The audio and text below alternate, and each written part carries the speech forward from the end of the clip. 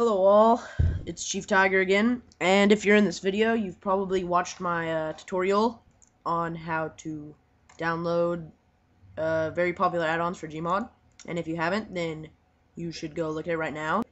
The link to the video is on this annotation right here. Okay, so now that we've got that cleared up, people that have watched the movie before this one, we're going to start with installing the add-ons. So we're going to go to that folder that we created on the last video, and you should have all the add-ons in by now. Some of them will be like folders, like Phoenix 3 and WireMod will both be folders because they were SVN, but some will be archives, which is what they are when you get them off garysmod.org. To open these archives, you have to have WinRAR or WinZip, whatever you prefer. WinRAR's free.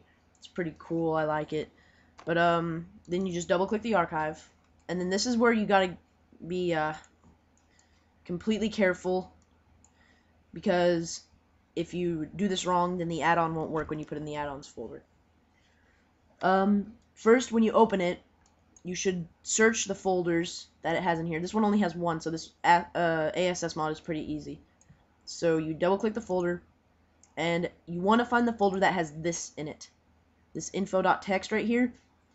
This is what defines the folder above it as the folder you put in the add-ons. Because some folders have like this folder and then you go into it, and then there's another folder that says the same thing with a version after it, and then you go into that folder and then you get this. Yeah, that's not good. You want the folder right before all this stuff, which would be this one. And I normally extract it to my desktop to make sure it's all correct still. And I already extracted it, so. And then it'll come out like this, and then when it's on your desktop, you double click it and make sure that info is still there. And when it is, you go into your GarysMod directory by computer, local disk C, or whatever. Ignore this, you just have to go to program files, and mine says that because I have 64-bit. Then you go to Steam. Then once you're in here, you go into Steam apps, your username, GarysMod, GarysMod again, and add-ons. And this is where you'll have all your add-ons. I have a bunch.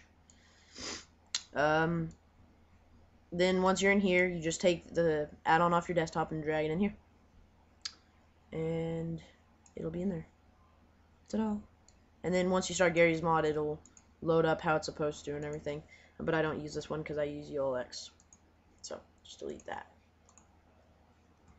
Also, if you have GarysMod already running when you're putting add-ons into the add-ons folder, they won't work. You have to completely close GarysMod and then open it again for the add-ons to take effect in your gameplay. But now moving on to the folders. The folders should be good.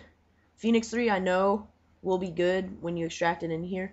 But the WireMod one, it will probably have something along the lines, it'll have like 3 folders in here, like Advanced Duplicator, Wire, and Wire Model Pack 1, or something like that. Yeah, those each individually are add-ons, not just this folder.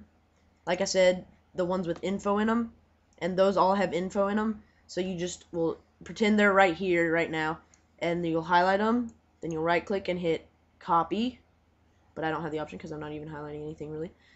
So you highlight, copy, go back to GarysMod add-ons, and paste those 3 folders into your add-ons, and then you'll have Wire.